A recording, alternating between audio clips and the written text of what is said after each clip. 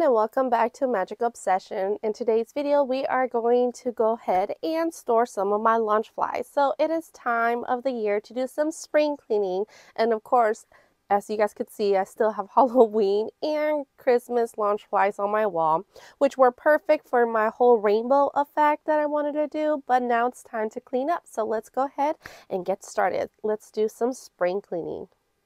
Okay guys, so here are the 4 things that I usually get to make sure that my backpacks are stored just the way I like them, so they could stay nice and perfect for when I'm ready to use them again. Okay, so I use either bubble wrap for the inside if I took off the stuffing, I cannot find no more, or I actually have the stuffing that it came in, so I'll make sure to stuff them just perfectly nice and stuff so they could keep their form and their shape, because I don't want them to be squished, and I give them the extra space that they need.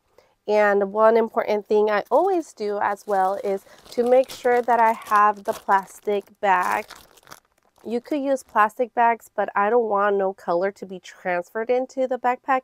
I don't know, the humidity, the heat of the place that I'm going to be storing them at. I'm just not sure, and I do not want to risk it. So of course, I always save the bags, but you could always purchase any type of plastic bag that's clear to make sure that you have them nice and stored, especially if they have the fur on them. So let's go ahead and take a look at the backpacks that I'm going to be storing. Okay, so here are some of the bags that I'm going to be putting away. Most of them are my Halloween and my Christmas ones, but these are the ones that I was talking to you guys about. This is the one that I have for a couple years now, and the fur looks pretty good, but I made sure to store it every single year. And this is the newest one, so you could see the difference in the fur, but I still think it looks pretty good, but I have to make sure that I put it in that plastic bag and store it nicely and make sure that it doesn't get wet. I really do take care of that backpack a lot. So let's go ahead. I'm going to take them off of the wall and begin storing them. I did purchase this container and I got it from Target.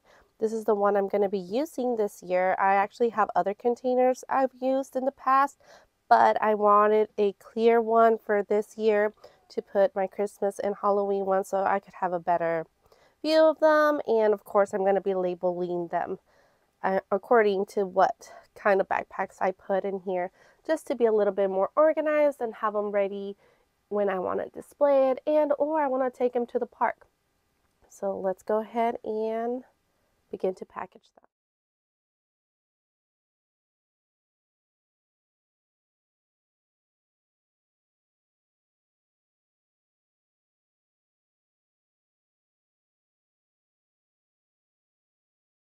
Okay, so this is how I ended up packing them. A total of 5 in each container. So here's the Christmas ones. I just made sure to put 3 in the row here and 2 on the side right here, and they ended up fitting. Now these are all Loungefly size bags except for this one. This is a Dooney and Burke, so it's much smaller, but you could definitely fit another Loungefly right there. So I think it ended up fitting pretty well.